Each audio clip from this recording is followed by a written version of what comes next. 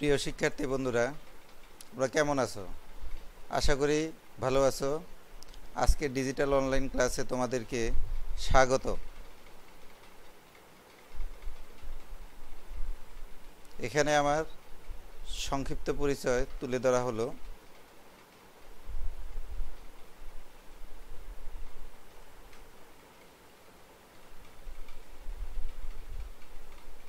আজকে আমরা দশম শ্রেণীর গণিত বিষয় সম্পর্কে আলোচনা করব। নিচের ত্রিভুজাকৃতি ছবিগুলো লক্ষ্য করো। এগুলো সবগুলো ছবিরই শেপ প্রায় ত্রিভুজের মতো।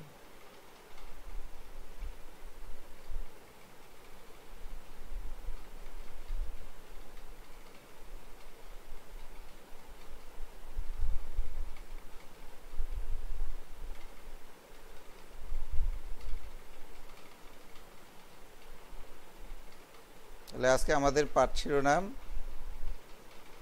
ত্রিগোণমিতির অনুপাত।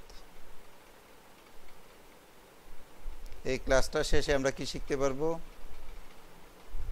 0 থেকে 90 ডিগ্রি কোণের অর্থপূর্ণ ত্রিগোণমিতিক অনুপাতগুলো মান নির্ণয় করতে পারবো, ত্রিগোণমিতির অনুপাতগুলো লিখতে পারবো, ত্রিগোণমিতির সাহায্যে দূরত্ব উচ্চতা বিষয়ক গাণিতিক সমস্যার সমাধান করতে পারবো। এখানে ত্রিগোণমিতির সাইন কস টেন কট কসেক সেকের একটা অনুপাতের মান দেওয়া আছে, মানের চার্ট দেওয়া আছে। এই চার্টটা তোমাদের 9.2-এ দেওয়া আছে, তোমরা সেখান থেকে ভালো করে দেখে নিবা। আর এখানে যে ক্রসগুলো আছে সেগুলো হচ্ছে অসংজ্ঞায়িত।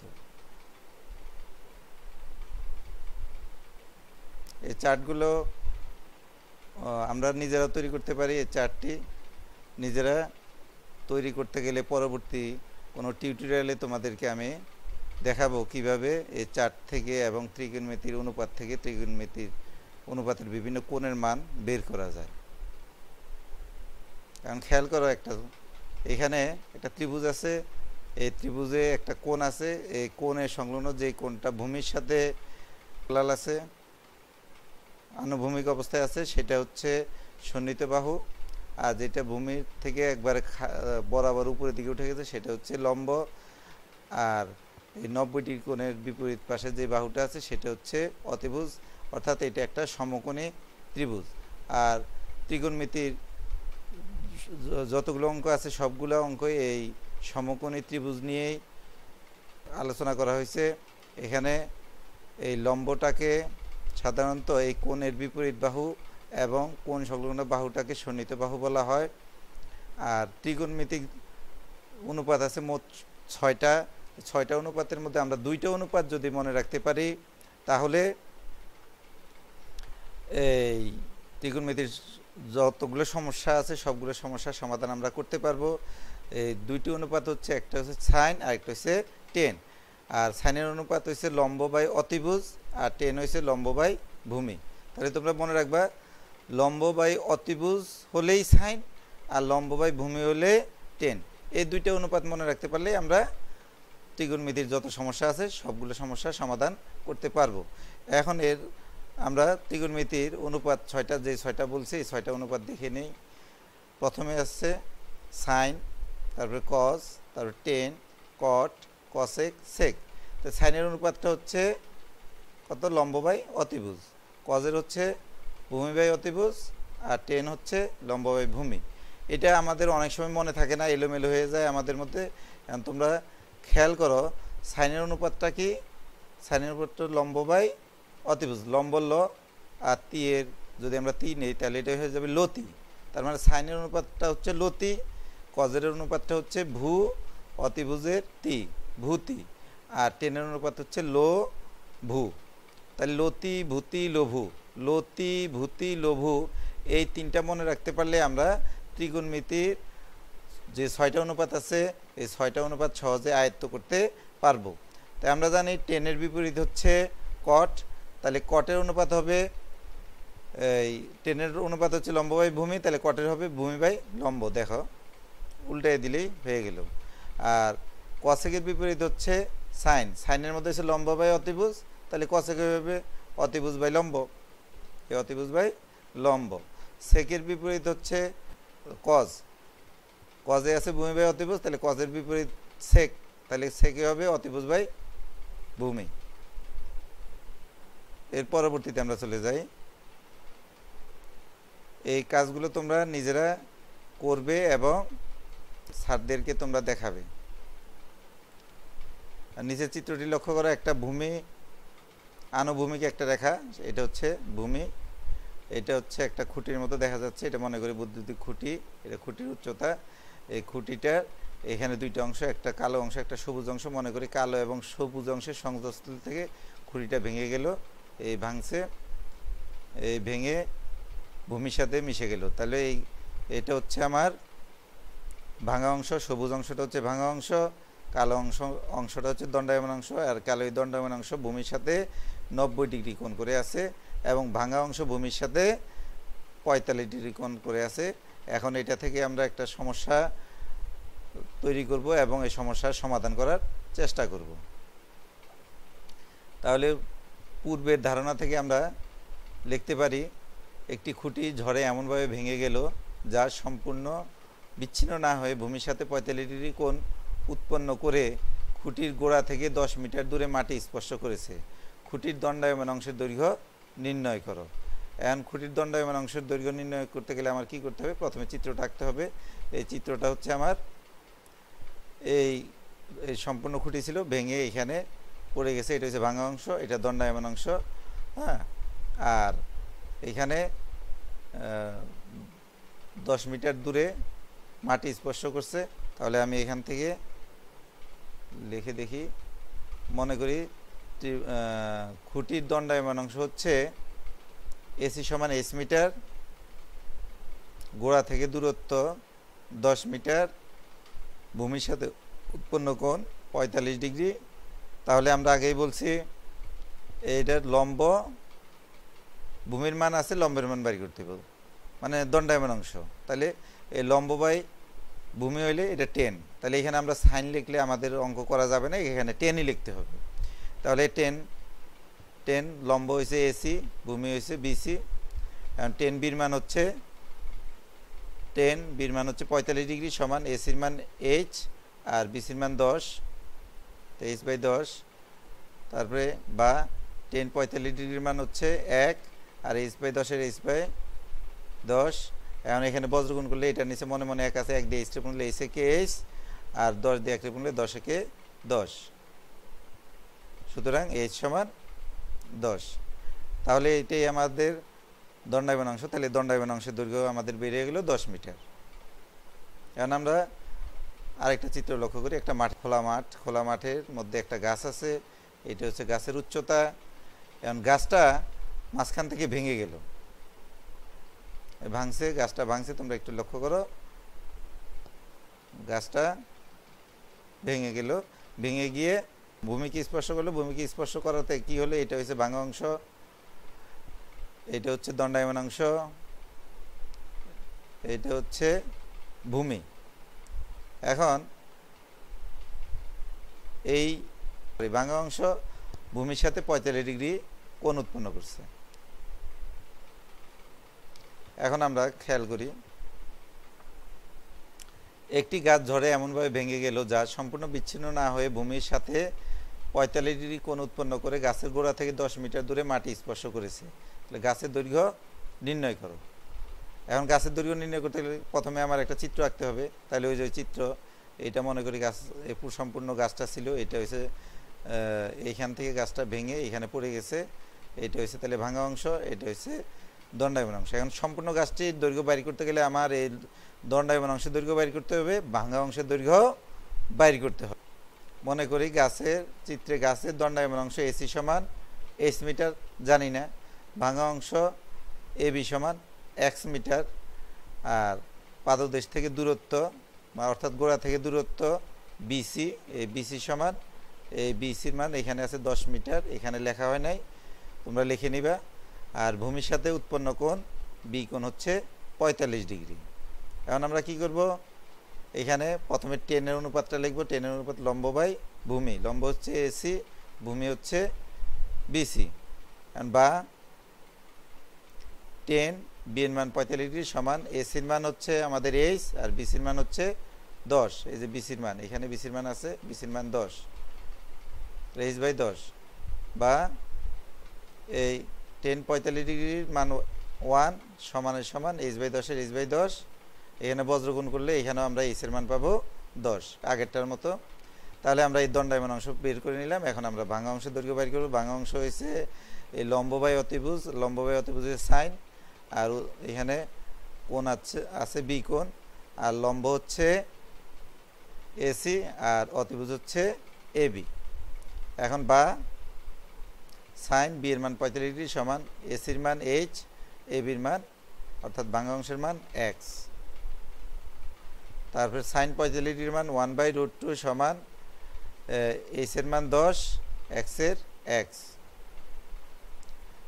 সুতরাং এই বজ্রগুণ দিলে এক্স দিয়ে এক রে গুণলে এক্স থেকে এক্স সমান 10 দিয়ে √2 গুণ দিলে 14.1421। সুতরাং গাছের দৈর্ঘ্য এই দণ্ডায়মান অংশ প্লাস এই ভাঙা অংশ, মানে দণ্ডায়মান অংশ এইচ প্লাস ভাঙা অংশ এক্স। এইচ এর মান 10, এক্স এর মান 14.1421, তাই এটা যোগ করলে 24.1421। এটাই হলো আমাদের সম্পূর্ণ গাছের উচ্চতা বা দৈর্ঘ্য। এখন আর একটা চিত্র দেখি। এই চিত্রটার মধ্যে একটা মই একটা দালানের সাথে ঠেস দেওয়া আছে। এখন এই দালানের পাদদেশ থেকে বা গোড়া থেকে মইটা 12 মিটার দূরে ভূমির সাথে 60 ডিগ্রি কোণ উৎপন্ন করছে। তো এটা আমরা দেখি একটু, এই সমস্যাটা একটু বর্ণনা করি। সমস্যাটা কি? সমস্যাটা হচ্ছে একটি দালানের পাদদেশ থেকে 12 মিটার দূরে একটি মই ভূমির সাথে 60 ডিগ্রি কোণ উৎপন্ন করে দালানের ছাদ স্পর্শ করে। দালানের উচ্চতা মইয়ের দৈর্ঘ্য নির্ণয় করো। দালানের উচ্চতাও বাইর করবো, মইয়ের দৈর্ঘ্য বাইর করবো। এটা বাইর করার জন্য আমার কি করতে হবে? প্রথমে একটা চিত্র আঁকতে হবে। এটা হচ্ছে দালানের উচ্চতা, এটা হচ্ছে মই, আর এটা হচ্ছে গোড়া থেকে দৈর্ঘ্য বিসি সমান 12 মিটার। এখন আমরা সমাধানে চলে যাই। মনে করি দালানের উচ্চতা এসি সমান এইচ মিটার, মইয়ের দৈর্ঘ্য এ বি সমান এক্স মিটার, পাদদেশ থেকে মানে অর্থাৎ এই দালানের গোড়া থেকে দূরত্ব বিসি সমান 12 মিটার, আর এই মই ভূমির সাথে যে কোণ উৎপন্ন করছে ভূমির সাথে উৎপন্ন কোণ বি কোণ সমান 60 ডিগ্রি। তাহলে এখানে আমার কি করতে হবে? প্রথমে আমার এখান থেকে এই ভূমি থেকে এই লম্বের মান বের করতে হবে। তাহলে লম্ব আর ভূমি হলে কি হবে? 10। তাহলে এখানে আমরা যদি সাইন দিয়ে শুরু করি তাহলে অঙ্কটা হবে না। তাহলে এটা এখানে আমরা লিখি 10, আর 10-এর সাথে কোণ আছে বি কোণ, আর 10-এর অনুপাত হচ্ছে লম্ব বাই ভূমি। তাহলে লম্ব হচ্ছে এ বি, ভূমি হচ্ছে বিসি। এখন বা 10 বির মান হচ্ছে 60 ডিগ্রি সমান এসির মান হচ্ছে এইচ, বিসির মান হচ্ছে 12। তারপরে বা 10 60 ডিগ্রির মান √3, এই 12 ভাগ অবস্থায় আছে যে পূরণ হইল সমান এইচের এইচ। এখন সুতরাং এইচ সমান এই 12 দিয়ে √3 পূরণ দিলে হবে 20.785। অর্থাৎ আমরা কি পেয়ে গেলাম? দালানের উচ্চতা পেয়ে গেলাম। এখন আমরা বাইর করব মইয়ের দৈর্ঘ্য। মইয়ের দৈর্ঘ্য বাইর করতে গেলে লম্ব বাই অতিভুজ। তাই লম্ব বাই অতিভুজ হলে কি হবে? সাইন। তাহলে এখানে আমার সাইনে লিখতে হবে, অন্য কোনো অনুপাত লিখলে হবে না। তাহলে সাইন ভূমির সাথে উৎপন্ন কোণ হচ্ছে বি সমান লম্ব হয়েছে এসি আর অতিভুজ হয়েছে এ বি। বা সাইনের সাইন বির মান হচ্ছে 60 ডিগ্রি সমান মান এইচ আর এ বির মান এক্স। সাইন 60 ডিগ্রির মান √3/2 সমানের সমান এইচ এর মান √3 × 12 আর নিচে এক্সের এক্স। এই মানটার পরিবর্তে আমরা এই মানটা লিখছি আর কি। এখন বজ্রগুণ দিলে এই এক্স যাবে এখানে, তাহলে এখানে এই √3 × 12 দুই ভাগ অবস্থায় যে গুণ হয়েছে, আর √3 গুণ অবস্থায় ছিল যে ভাগ হয়েছে। এখন এই √3 কাটা, √3 কাটা গেলে আর বাকি থাকে 12 পূরণ 2, 12-রে 2 দ্বারা পূরণ দিলে হবে 24। সুতরাং x সমান 24। তাহলে এটা হলো আমার মইয়ের দৈর্ঘ্য। তাহলে এটা হচ্ছে দালান, এটা উচ্চতা, আর এটা হচ্ছে মইয়ের দৈর্ঘ্য। সুতরাং দালানের উচ্চতা 20 এত মিটার প্রায় এবং মইয়ের দৈর্ঘ্য 24 মিটার। পরবর্তী ধাপে মূল্যায়ন। এই মূল্যায়নগুলো তোমরা খাতায় লিখবে, লিখে এই উত্তরগুলো লিখে তোমাদের স্যারকে দেখাবে। বাড়ির কাজ। 64 মিটার লম্বা খুঁটি ঝড়ে এমনভাবে ভেঙে গেল যা সম্পূর্ণ বিচ্ছিন্ন না হয়ে ভূমির সাথে 60 ডিগ্রি কোণ উৎপন্ন করলো। খুঁটির ভাঙা অংশের দৈর্ঘ্য নির্ণয় করো। এখন এখানে এই চিত্রের মধ্যে এটা পুরো খুঁটি, 64 মিটার লম্বা খুঁটি, খুঁটির মধ্যে x মিটার ভেঙে গেছে। তাহলে দণ্ডায়মান অংশ হয়েছে 64 মাইনাস x, আর ভাঙা অংশ হয়েছে x। হ্যাঁ, এখন এটা থেকে আমরা এই ভাঙা অংশের দৈর্ঘ্য বাইর করব। ভাঙা অংশের দৈর্ঘ্য বাইর করতে গেলে এই যে লম্ব আর অতিভুজ, তাহলে এখানে আমরা কি বুঝতেছি বন্ধুরা? এখান থেকে আমরা বুঝতে পারতেছি এটা যদি লম্ব, এটা যদি অতিভুজ হয়, এটা দিয়ে এটার মান বাইর করতে গেলে আমাদের সাইনের অনুপাত লিখতে হবে, টেনের অনুপাত লিখলে হবে না, যেহেতু এখানে কোনো টেনের মান নাই। চিত্রে কাছের ভাঙা অংশ এবি সমান x মিটার, কাছের দণ্ডায়মান অংশ এসি সমান এই যে 64 মাইনাস x মিটার, আর ভূমির সাথে উৎপন্ন কোণ হয়েছে 60 ডিগ্রি। তাহলে এখানে আমরা কি লিখবো? এখন সাইন লিখব। সুতরাং সাইন, ভূমির সাথে উৎপন্ন কোণ হয়েছে বি, লম্ব হয়েছে এসি, আর অতিভুজ হচ্ছে এবি, বা সাইনের সাইন বির মান 60 ডিগ্রি সমান এসির মান 64 মাইনাস এক্স, আর এবির মান হয়েছে এক্স, বা সাইন 60 ডিগ্রির মান √3/2 সমান 64 মাইনাস এক্সের 64 মাইনাস এক্স বাই এক্সের এক্স। এখন এই এক্স দিয়ে √3 পূরণ দিলে √3x সমান এই 2 দিয়ে 64 পূরণ দিলে 64 দুগুণে 128, আর মাইনাস এই 2 দিয়ে এক্সের পূরণ দিলে 2x, বা এখানে √3x মাইনাসের 2x এই পাশে প্লাসের 2x সমানের সমান 128 এর 128। এখন এই দুইটা থেকে x কমন গেলে এখানে থাকে √3 প্লাস এখানে থাকে 2 সমান 128, এখানে x সমান 128, আর √3 প্লাস 2 গুণ অবস্থায় আছে, যে ভাগ হইল। এই 128 কে √3 প্লাস 2 এর মান দ্বারা ভাগ দিলে বাইর হবে x সমান 34.297। সুতরাং ভাঙা অংশের দৈর্ঘ্য 34.28। এখানে দৈর্ঘ্যটা পরে হয়ে গেছে, তোমরা দৈর্ঘ্যটা আগে লিখবে। ভাঙা অংশের দৈর্ঘ্য 34.297 মিটার প্রায়। তো প্রিয় শিক্ষার্থী, তোমাদেরকে ধন্যবাদ। পরবর্তী ক্লাসে আবার তোমাদের সাথে দেখা হবে। আল্লাহ হাফেজ।